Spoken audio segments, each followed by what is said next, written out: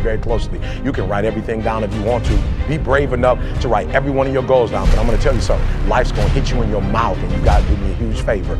Your why has to be greater than that knocked out. And I love it. Buster Douglas got knocked out. Nobody ever got knocked out by Mike Tyson and ever got back up.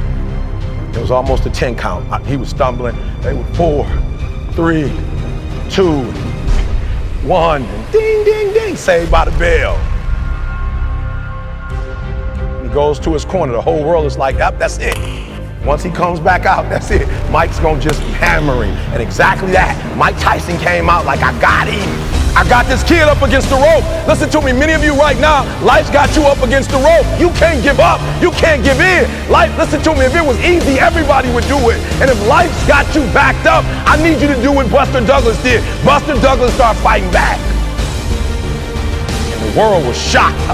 Goliath has been knocked down. What happened? And they went to Buster Douglas and they asked Buster Douglas simply like, what happened? And Buster Douglas said, listen to me, I'm just gonna be honest with you guys. Here was the challenge. The challenge was, it's real simple. Before my mother died, she told the whole world that I was gonna beat Mike Tyson. And 2 days before the fight, my mother died. Buster Douglas had a decision to make. Let's go! He could die with his mother, or he made a decision, I can wake up and I can live for mom. And he knocked Mike Tyson out simply because his why was greater than that punch.